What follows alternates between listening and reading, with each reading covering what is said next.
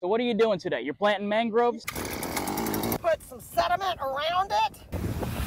So if you look at this from the sky, these look like a bunch of speed bumps. So this is stopping the water from going in.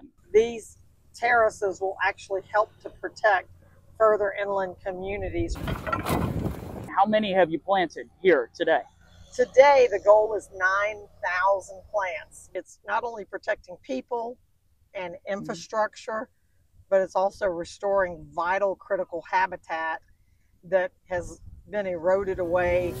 What do you tell people? Because I'm probably going to have some people in my comments who say, oh, this doesn't really do anything. That's a really small project. It's not going to change anything. What do you tell people like that?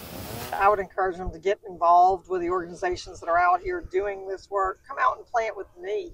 Get dirty.